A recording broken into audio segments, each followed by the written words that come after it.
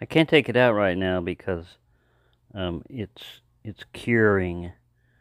But what I did was, these are metal. You gotta make sure you get the metal ones, and they're like leather nail stud things. And I cut these tabs off with my Knipex, and then, because this is bowed and everything, I took my little tack hammer here and I did a little cobbling. I put one leg on the edge of it here, and ping, ping, ping, ping. You don't hit too hard, you don't take too long. I thought about smacking this all the way down or pressing it down, but it's not going to stick up too high. I dug out that area underneath it. At first I was going to use a Dremel tool, but then they go too fast, and you can mess it up pretty badly and everything. So what I did was I used a little X-Acto knife. I don't know where the thing ran off. It's hiding somewhere. I don't know where it ran off to, but anyways, I don't need it right now. I just don't want to sit on it because it's got a blade in it.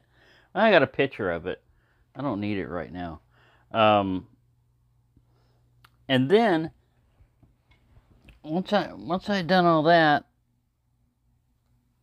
I blobbed this epoxy on here a little bit. I wanted to make sure I got right along all of the edges on it. Let me see if I can zoom this thing.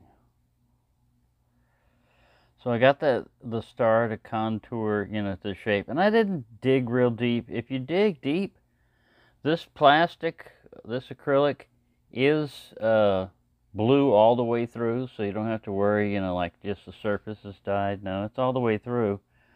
I don't want to take that much time, and it's not going to be a hot spot. It's on the back side of the blade where your palm is at. And I mean, really, if that right there is a hot spot to you, might I suggest doing a little work with your hands and developing some callus? Because, yeah, if that's a hot spot, if your hand's too sensitive for a little star, then, yeah, don't know what to tell you. Maybe this modification's not for you. But anyways, I think that looks a lot better.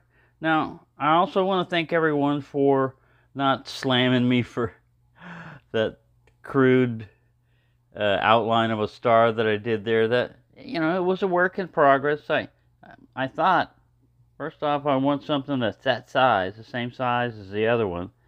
I may not get that flattened out look like the other one has, because theirs was completely flat and not sticking up.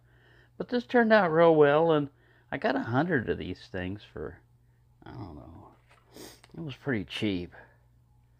But they're 10mm star nail head silver. They're made for like putting leather, in leather, putting little stars and studs and things. So there you go. I think it looks better.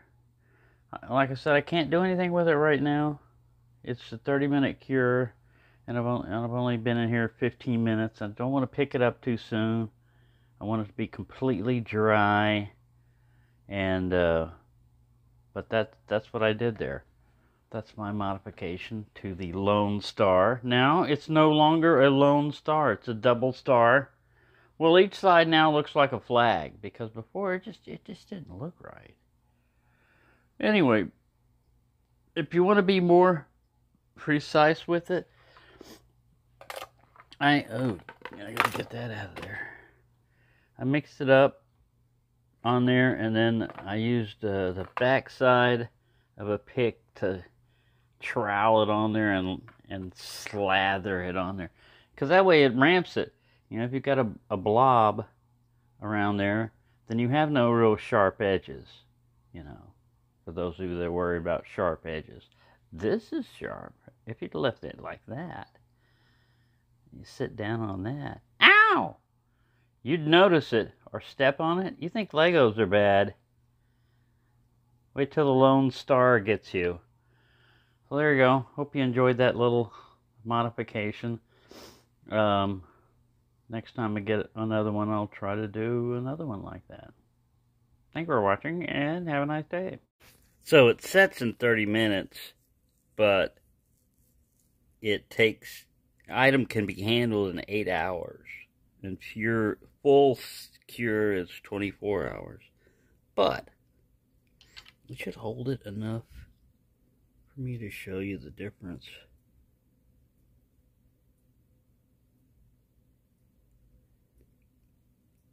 See, it isn't sticking up real high. Like I said, you can glob the stuff on there.